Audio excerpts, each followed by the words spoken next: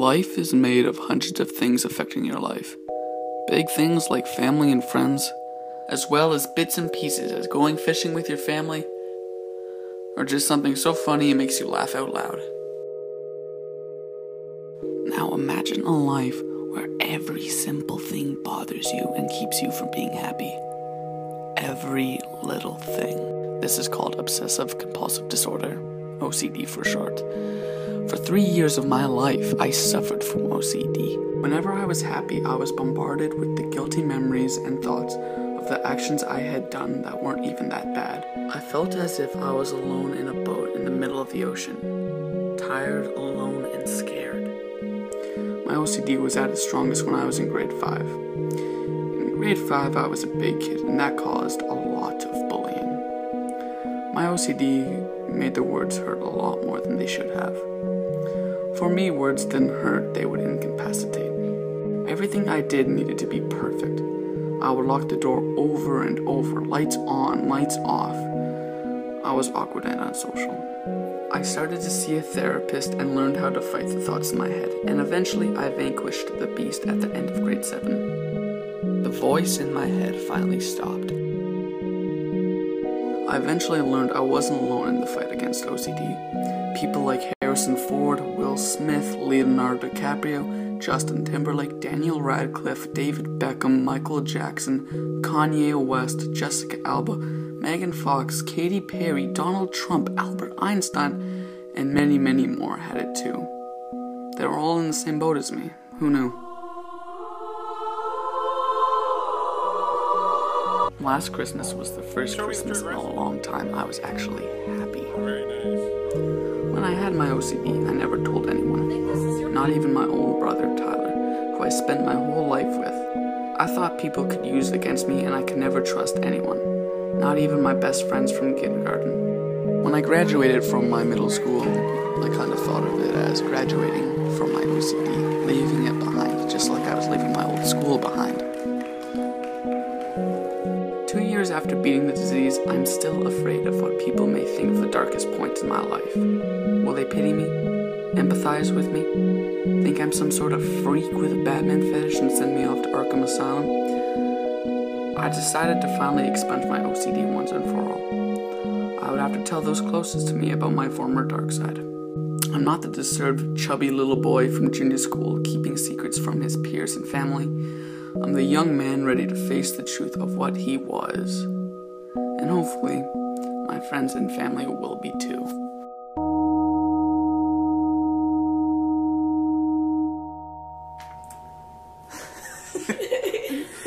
Alright. So, how long have you known me? I've known you since grade 5, so 4 years, I think. My whole life? Grade 3. 15 years. 10 years, at least 10 years. Right now, I describe you as funny. A very polite gentleman. Very humorous, creative. You're full of surprises, I guess. I'm caring and very charismatic.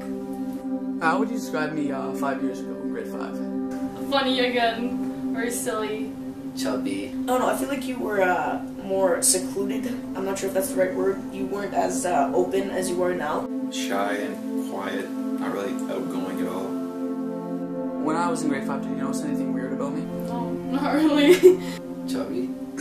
You didn't go out much. You were a shy little guy. Didn't have too much confidence. You hated sports, you hated hockey, you hated baseball, you never wanted to go anywhere. Do you notice anything different from me now? Like now I think you feel more happy with yourself than you did back in grade 5, if you know what I mean. Still making people laugh. You've got more confidence. Kind of sounds like an action hero, you know? Ryan Manning. You went out of your own personal bubble, kind of expanded it. You kind of do things now that I did not see you ever attempting or even thinking about doing 5 years ago. But like I said, like before you kept more to yourself than you do now. Like now you're way more open. Like you're not afraid to say things to people. You're not afraid to go up to people and talk to them. Well, this is hard for me to tell you, but when I was in grade 5, I battled OCD for a long time.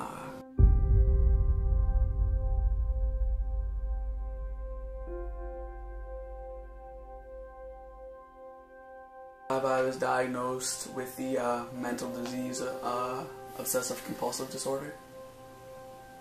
And I'm not kidding, man. Yeah. Are you serious? I was diagnosed with the mental disease OCD. Yeah, I battled it for a long time. I didn't beat it until grade 7. You don't want to do anything, you kind of stay home. You had a small group of friends, but you never went out of it. Think about it more than other people would. Yeah, I don't want to say the word suicide, but I wanted to inflict pain on myself to take the thoughts away from my head and to actually feel something. Actually, I'm dead serious. Yeah. what the hell? Why am I hearing about this now? When I had it, I was too afraid to tell you because I was afraid of what you may think of me if you'd think I was like some freak or something. It took me 2 years after being the disease to decide I'm sure people will accept me, so I thought that putting my OCD behind me forever would be coming out and telling everybody about it now. I'm glad you did. But yeah, you're right, it makes sense if they just told mom and dad. I wish you told us. I couldn't. Yeah, that makes sense why I didn't tell me. Because I was an asshole to you when I was younger. I could never have seen you having something like that. I'm still in shock that you actually had it. And Nobody would have judged you if you told us. It's not like you wanted to have those thoughts in your head. I don't think of you any differently. You were the person you were then, you are the person you are now. The fact that you had OCD doesn't change any thoughts that I had about you. Ryan, you're one of my best friends. Like, nothing that you have will change that. Nothing that you've done will change that. Life is made out of hundreds of things affecting your life. Big things and small things. And I've noticed when you don't let those small things bother you and hold you back, you can change your life and do things you never thought you could do with it. You don't have to spend your life alone on a boat in the middle of the ocean. Instead, you can dock that boat on the shore and join the people you love most.